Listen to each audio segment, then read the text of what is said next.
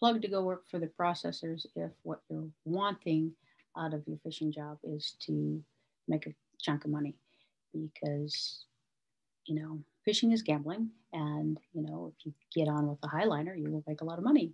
If you get on with, somebody that's not a highliner, you might not make what you've got into it. I've never worked for one. I know a lot of people that have worked for them. They are um, they are big business. They are equal opportunity employers.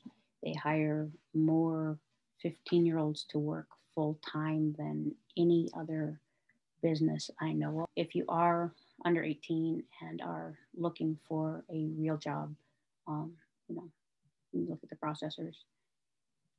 There's a lot of people that are, that are loyal to their processor. They got their first job when they were still in high school, and they stay with them, and they work their way through school with some combination of uh, FAFSA and and make a little bit of money. The base wage isn't very good. The hours are really long, and so your overtime, really adds up. The processors have had people just jack them out of all kinds of things. So they have lots of rules on how to not get stolen from again. So you will have, um, you know, you'll have an allowance to buy rain gear that you then have to pay back because they don't supply rain gear anymore.